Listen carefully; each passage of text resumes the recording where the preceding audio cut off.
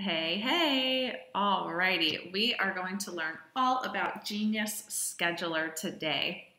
So you've purchased the tool. Awesome, congratulations. Now what? So the first thing we want to do is download the tool. So once you've purchased, you will receive a link to the Chrome store to download. It's actually just going to prompt you right onto this page here. You can see Genius Scheduler offered by Ed.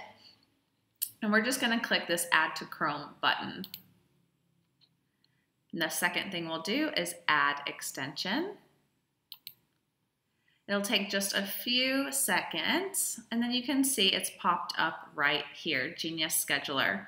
What we want to do next is make sure that we pin this tool to our toolbar. That way it's in front of us every single day and we are remembering to use it as part of our business growth workflow.